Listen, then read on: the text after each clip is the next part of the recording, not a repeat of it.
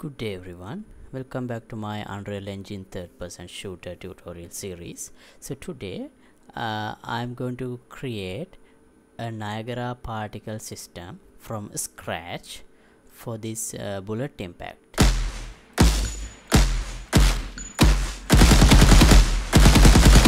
Now this is a very simple particle system that I have created with the Niagara particle system. So up to now I have been using a particle system, a cascade particle system for this bullet impact, and I'm gonna replace it with this Niagara system. So that's the part I'm going to cover today, and this is a preview of that system. Actually this is not very complex. I'm still learning the system and I'm sharing the way that I have developed this and apply with my gun blueprint. So the main points I want to cover are these.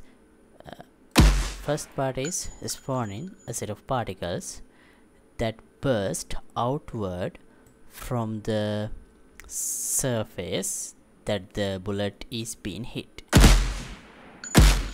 Now as you can see here, the particles are being bursting outwards from the hit location normal to the hit surface, and also you can see those particles have collision as well.